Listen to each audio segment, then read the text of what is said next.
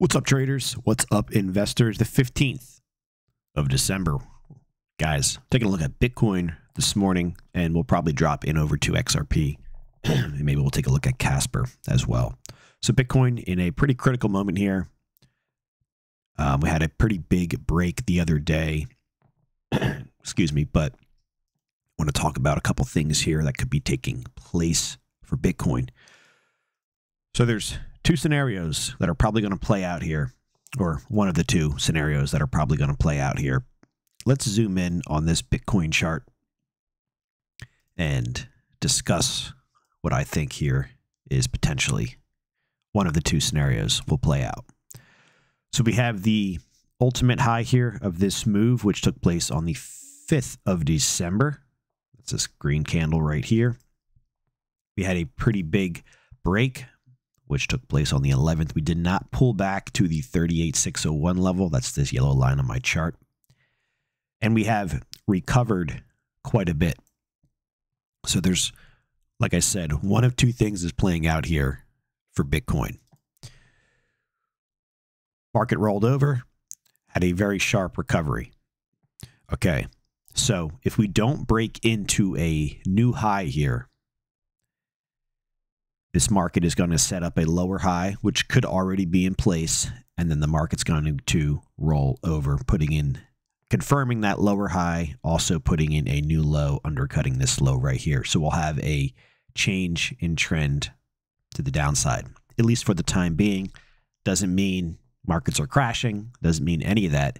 It's just telling us that the trend has changed to the downside, to sideways for now. And then that could take us to that 38,601 level. Obviously, you can imagine if that happens, the rest of the market will cool off as well. So keep that in mind. Just like when we look for changes in trend to the upside. So let's talk about that real quick. We also look for changes to the trend, changes of the trend to the downside. So a change of the trend to the downside would be when you get a higher low. So we're still in an uptrend here. And then when this market starts to rally, but it can't break above the last move, the last high of the move, this area here potentially could be the lower high and then getting ready to roll over, making a lower low and giving us that change in trend. So, you know, if I was looking to go short, this is what I would be looking for. And if you flip this upside down, the opposite of everything I just said would be what I'd be looking for. So I was looking to get in a long trade. So a lot of moving parts in the market. It's not just black and white. So anyways, that is that. And like I said, if you flip that around, if the market pulls back, so let's see if we can find a scenario there. If the market pulls back,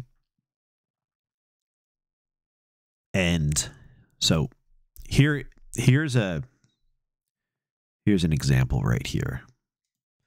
So we have the market pulling up, higher lows, higher highs, higher low, lower high. Right here is a lower high. Found resistance. We actually have one of our resistance levels there at 24,145.72, but you probably won't have those on your chart. So you just got to watch the price closely, and you got to have stops in place, because sometimes you'll go long or you'll go short at an area of a potential higher low or lower high, and the market will continue to go, which means the trend is not changing yet. So you got to have stops in there. And of course, guys, not financial advice. So we have the lower high, and then boom, we get the lower low, lower high, boom, big break to the downside, big change in trend. And they don't always last for months or years, guys. It can be very short term. Trading is a whole different animal than just long-term investing. You get this big, big rally here, higher high, higher low, higher high. We have a new change in trend. So anyways, what does any of this have to do with what's going on right now? Well, we're in a point where we could be in a change in trend, and that could be to the downside. That's scenario number one. Keep in mind, though, this is still in an uptrend. We're just talking about potentially kind of putting your warning signs up here that the trend could be changing. But right now, it's still to the upside. We still have a higher low. We still have a higher low, a higher low. So the trend is clearly to the upside. This big break here down is still a higher low. The trend is still higher. And it could just be a quick little blip, a quick pause. We talked about this in a couple days back, and just another big breakout to the upside. So a couple targets that I will be keeping my eye on here, just for areas that Bitcoin could potentially pause at on its way higher. Now, I don't own any Bitcoin. I don't have my Bitcoin micro futures anymore. I'm not even invested in Bitcoin at all.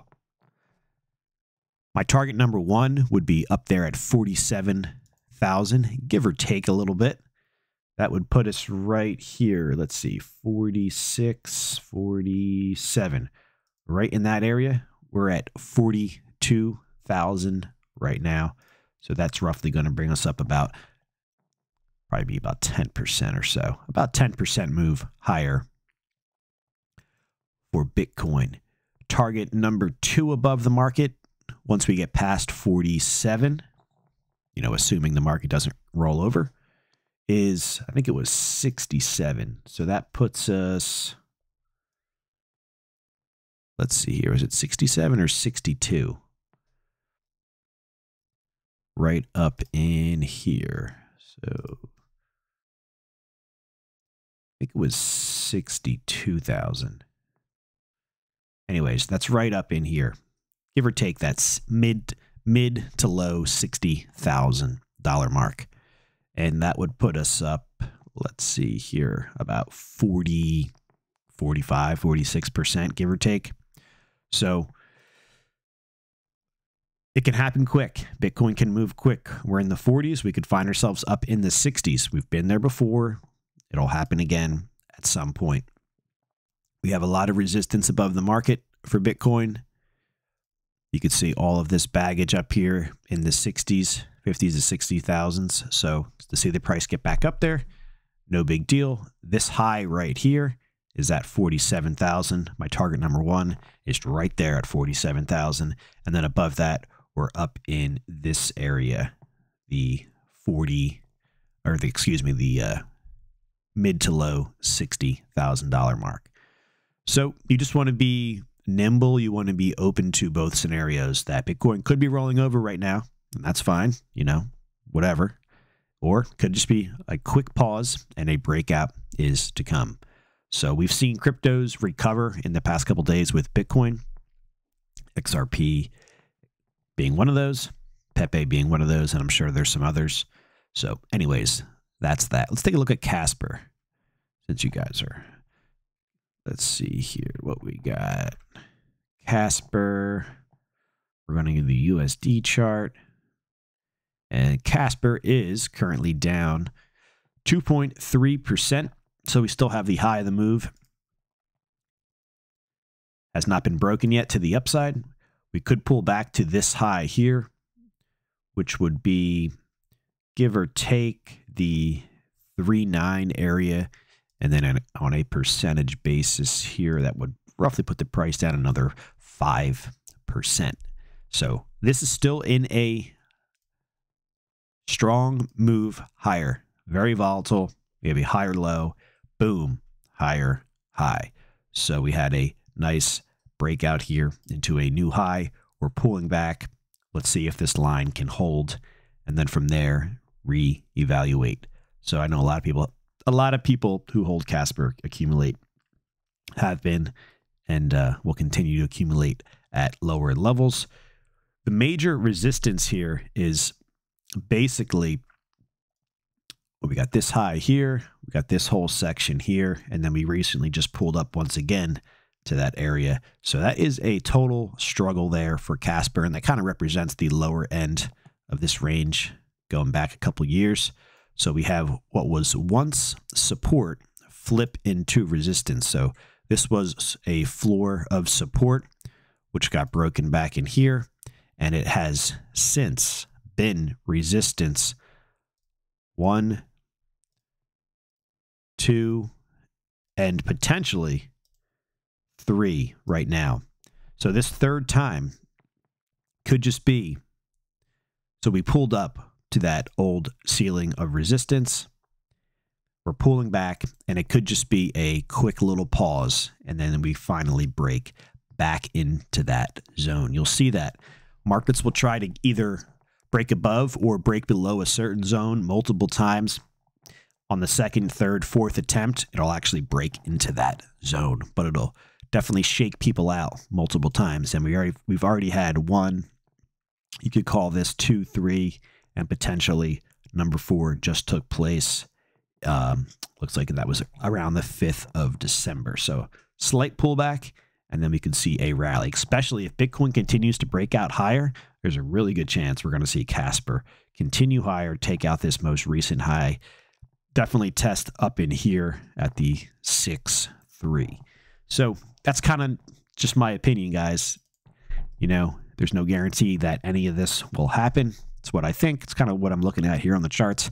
By the way, I don't hold any Casper, so I am not invested in this project, at least at the time being. Used to hold Casper, give or take, and trade it. But right now, haven't been in it for a while. Guys, that's my opinion on Bitcoin and Casper. Let's see what happens. We have the U.S. stock market futures are up this morning, the 15th of December.